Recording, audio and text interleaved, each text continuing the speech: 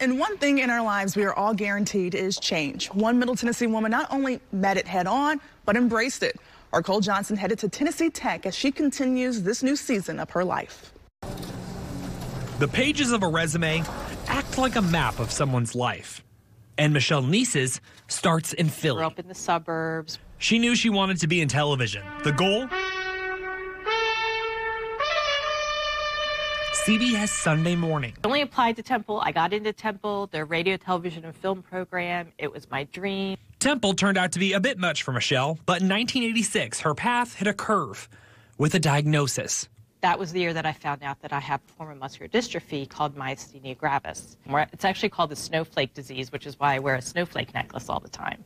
So you can line up 100 of us, and we might have something similar, but no two are the same. From Temple, she went to Montgomery County Community College, then jumped to Cabrini College. So I'm now in my 5th year of school. I had probably about 12 credits left, and I was offered a job that would change my life, and that was at QVC. It's because we've got something new today. From there, just things kept going with my career, and school went on the backside.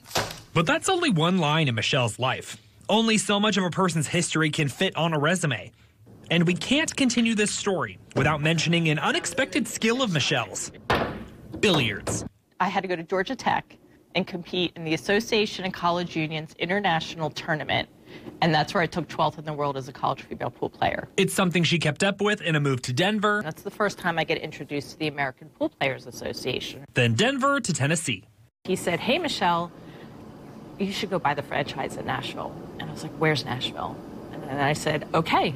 And I did. She ran it up until her son was born. And that brings us back to the pages of the resume, working at a variety of spots. If you haven't gotten this by now, Michele is a woman constantly reinventing herself. Not that I'm dissatisfied with anything. I just like to try things. And like I said, there's a little bit of confidence. Like, I can do that.